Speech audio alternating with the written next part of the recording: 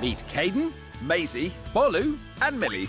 We've been following them across the series as they show us what it's like to be a regular hospital outpatient. So, for one more time, let's catch up with 12-year-old Maisie. Hello!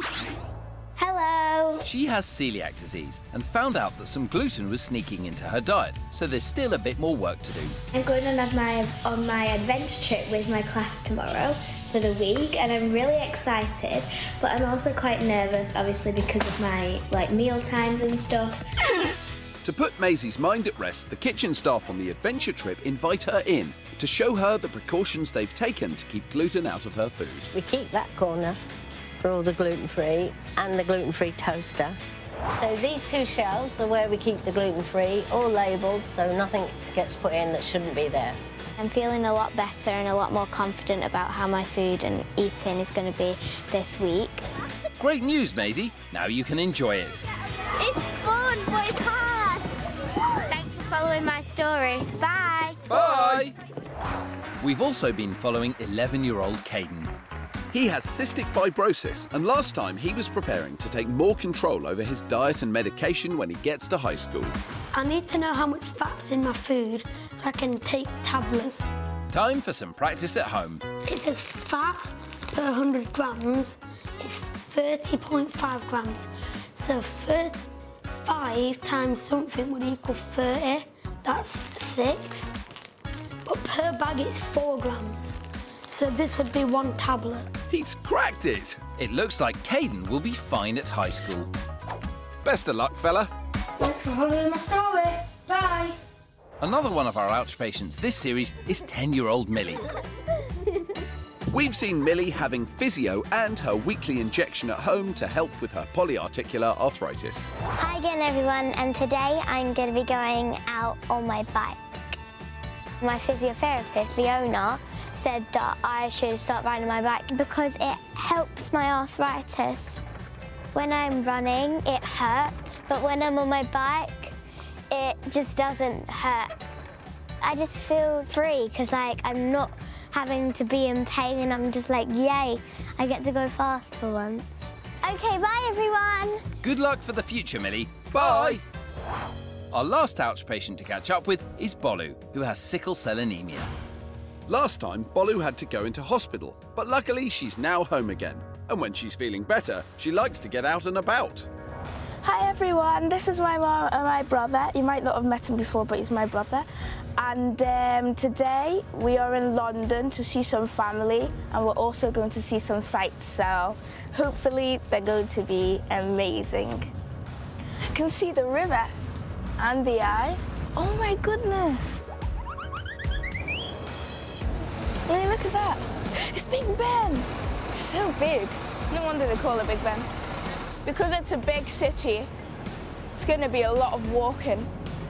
I have to be careful that I don't get too tired. I have to make sure I'm taking rest in between, because if I was to get too tired, if I'm not careful, it would turn into a crisis and I'd have a attack. And that means I'd have to go into hospital again, and nobody wants to go into hospital. That's the end of my sightseeing today, guys. Got to make sure I don't get too tired. Bye, guys. Bye! Thanks, outpatients. Here's Rio, Amelia, Phoebe and Alicia. We've been following them across this series and seeing what it's like to be a regular hospital outpatient. We're checking in with them all one last time. Let's start with Rio. Hello. Rio has a prosthetic leg and he's mad about sports. Last time we saw him training for the Limb Power Junior Games. Can't wait to run on my new blade. It's going to be amazing.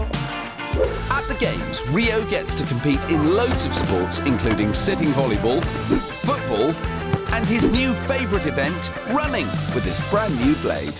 When I run on my blade, it makes me feel like I've got spring.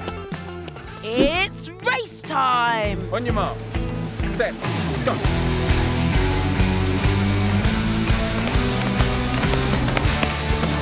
Good job, Rio. The race was very good. I've had loads of fun meeting new people and doing lots of activities. Thanks for watching my story. Bye! Thanks, Rio! We've also been following Amelia and her back. Amelia has scoliosis, which means she has a curved spine. And to today we're catching up with her as she makes her latest vlog with the help of her mum. Hello everybody, I do my vlog to help other children with the same condition as me. I've spoken before about not being able to do much activities, but recently I have joined a tennis club. The videos that I have done are about how to cure hospital boredom and reviews of massage oils. I've had comments from Australia and America. All these comments make me want to do more because I know it helps. Brilliant. Thanks for following my story. Bye. Bye, Amelia. Thank you. Next up, it's Alicia and her troublesome tummy. Hi. Alicia's inflammatory bowel disease has led to her not really wanting to eat until now. Today I'm going to have a picnic at the park with my friends. And when it comes to picnics, there's not much that can top a chocolate dessert. It smells nice. Well, we're going to make it from this special milkshakes that I've been given from my dietitian. These milkshakes help Alicia gain weight and boost her energy. I think they look really delicious and I hope my friends enjoy them. Well, the proof is in the pudding. It's really good. Thank you. I really like playing with my friends and doing lots of different activities. Because she's taking her new energy drink, she can play with her more. Thanks for following me on my journey. Bye! Bye, Alicia. Thank you. Nice ouch face. Here's Phoebe, our last ouch patient. When Phoebe was younger, she had to have a liver transplant. And she's been training for the British Transplant Games, and today's competition day. The Games is for anybody who has had a transplant, even if you're a donor. Doctors can transplant part of a liver, as it has the ability to regrow to its full size. A man who died to give me his liver, I got 6 of it and the rest went to my liver sister, who is called Bonnie. And before she competes, Phoebe receives a special message. Hi, Phoebe. It's your little liver sister in Florida. I'm just calling to wish you the best of luck. It makes me so happy and so proud of you. We have this lifelong bond. Thanks to the generosity and donation of a liver by a wonderful family. I'll be thinking of you. Mwah. Bonnie's message must have inspired her because Phoebe powers through her tennis. Winning was Phoebe. Congratulations. Well done, well played. So a goal to my first time. That's good. Next up, table tennis. Phoebe! Double gold medalist. Awesome. Thanks for following my journey. Bye. Bye, Phoebe.